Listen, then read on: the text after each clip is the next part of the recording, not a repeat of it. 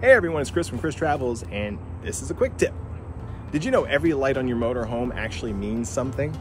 Yes, headlights, turn indicators, and tail lights are important, but did you know that the little marker lights are important as well? Modifying any of these lights might actually be violating the Federal Motor Vehicle Safety Standard.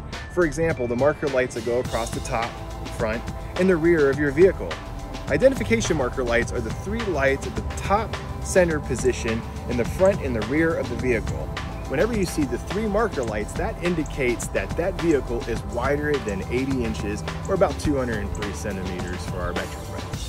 Sometimes RVers might think that using the center rear marker light to install a camera is the right move, but I would suggest researching other options for that. It is important to remember that there are laws out there to keep everyone safe.